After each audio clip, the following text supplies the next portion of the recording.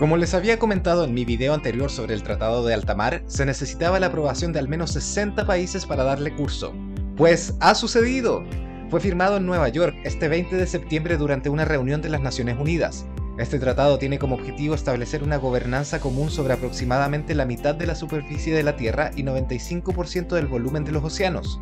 Sus objetivos principales incluyen promover la equidad y la justicia en la gestión de estos vastos espacios marinos, abordar la degradación ambiental, combatir el cambio climático y prevenir la pérdida de biodiversidad en alta mar. La adopción de este tratado marca un hito histórico después de más de una década de trabajo multilateral, de modo que una vez ratificado, el Tratado de Alta Mar permitirá la creación de áreas marinas protegidas a nivel mundial en alta mar, contribuyendo significativamente a la reducción del cambio climático y la conservación de la biodiversidad. En resumen, el Tratado de Alta Mar es un paso crucial hacia una gestión más sostenible y coordinada de los recursos marinos fuera de las jurisdicciones nacionales.